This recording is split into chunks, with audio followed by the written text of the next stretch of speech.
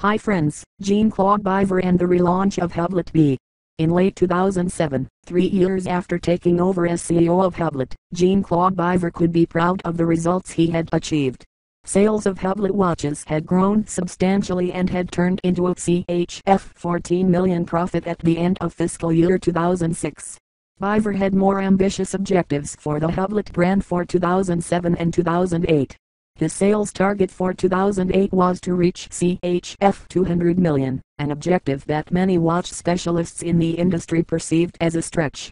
TheCasaSolution.com is the #1 destination for getting the case study and analyzed. Thanks for watching this video.